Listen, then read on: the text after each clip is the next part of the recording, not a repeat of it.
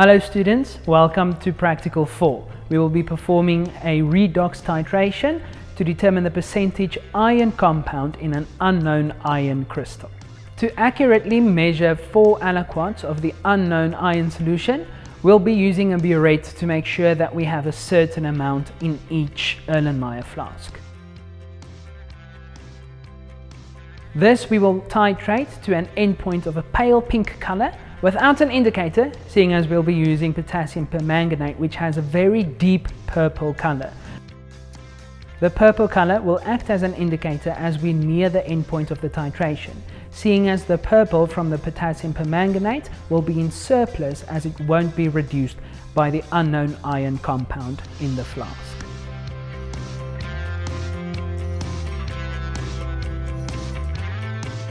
Once we have weighed out the unknown iron compound, we will add a dilute solution of sulfuric acid to provide an acidic medium for the redox reaction to take place in.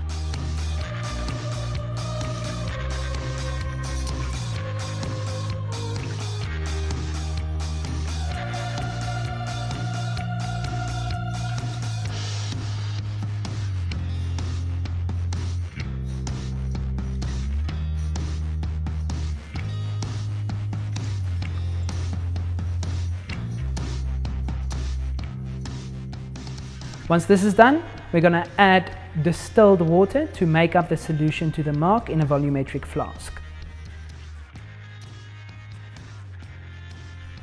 Once the solution has been prepared, it's important to wash the burette with distilled water and then wash it with your solution.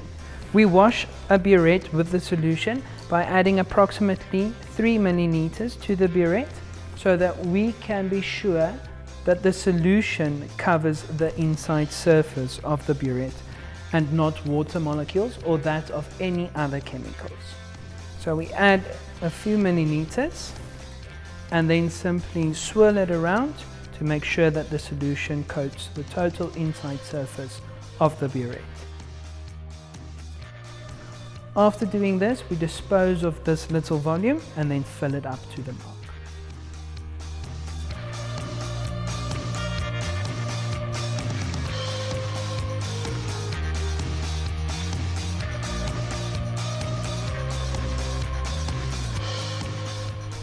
The solution from the volumetric flask will be used to dispense specific volumes into 4 Erlenmeyer flasks, which will then be titrated with the potassium permanganate.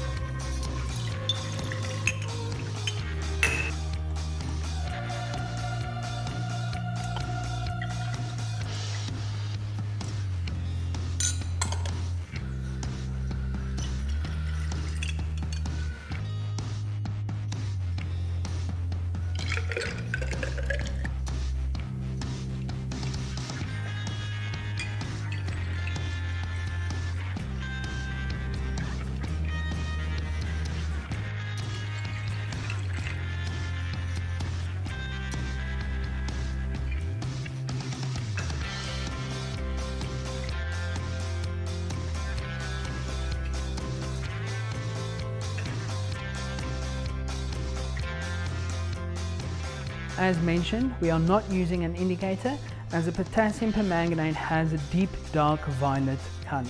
So our color standards are the violet color and colorless samples.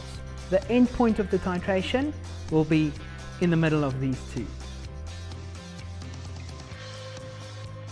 We are going to do this titration in 4 replicates. Now remember that one of these replicates is going to act as a rough titration. A rough titration is simply to get an estimate of the endpoint volume. If you over titrate a rough titration, congratulations, that's the point of it. We just want to get an estimate of where the endpoint is, so that when we do the replicates, half of the endpoint volume can be added at once, as we do not have time to waste.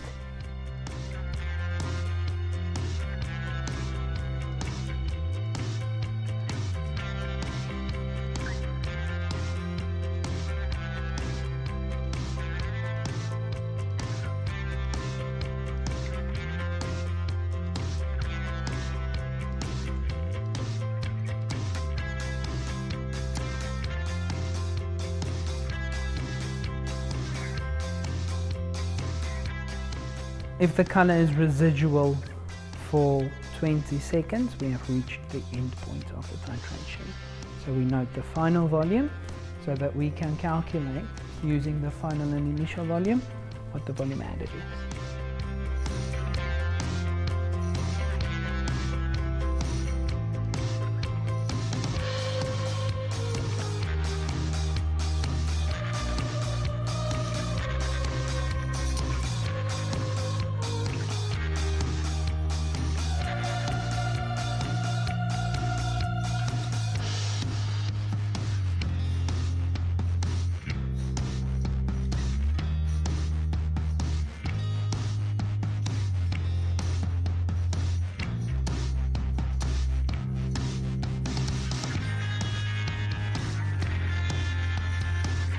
Now that the titration is done, we must be sure to wash all glassware, such as the burette which contained the potassium permanganate, as potassium permanganate left unwashed will stain glassware brown.